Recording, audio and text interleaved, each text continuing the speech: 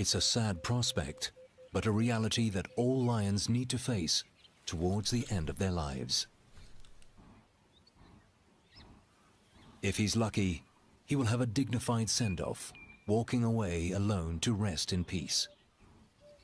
If he's not, he will face a bloody battle with the 3 young brothers.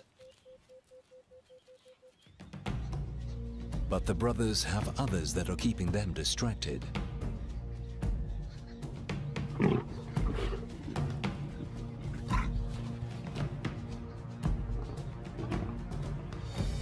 The 3 sisters have worked out the winning formula to free food. And now they have an extra card to play. One of the lionesses is an estrus. She's only at the beginning and not ready to mate yet, but the change in hormones produces a scent that the males find inviting.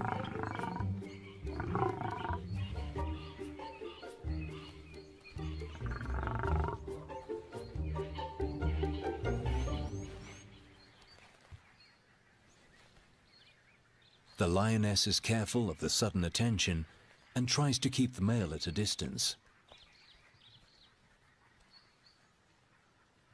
At the same time, she's hungry and wants to get close to the kill.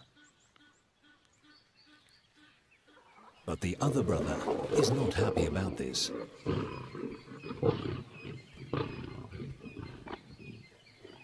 The males seem to have mixed reactions to her altered state. This one finds her a threat, while the other one can't keep his eyes off her. A hyena arrives on the scene, but she doesn't stay long. There are too many lions around. Each brother protects his own prize. One the lioness, the other the kill.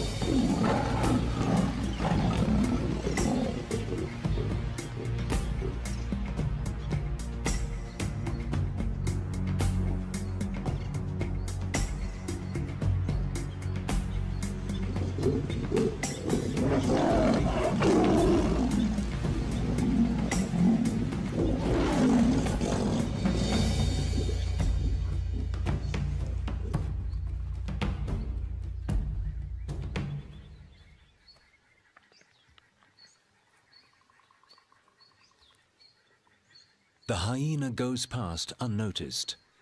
Between the lions and the leopards, she's sure to find another kill. With patience and a great sense of smell, she patrols their territories from corner to corner.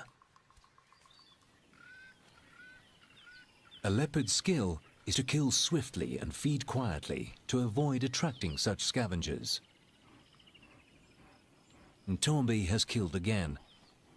She returns to the tree where she stashed a duiker carcass. First, she checks that she hasn't been followed.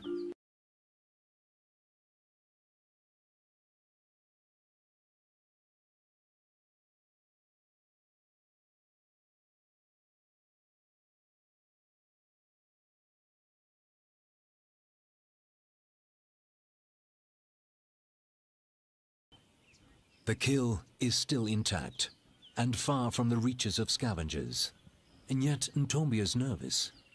She keeps looking to make sure she is alone. But, for reasons only known to her, she's not convinced that this is the best place to settle to eat.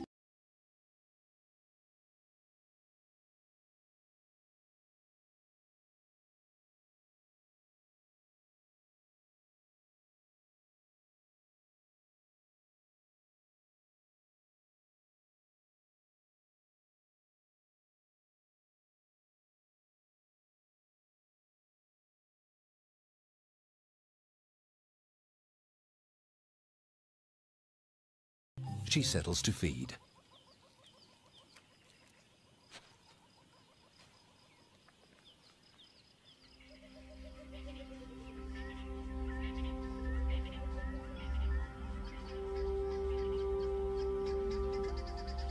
The cats of Timbavati hunt and kill day and night. Some, like Ntombi, kill often,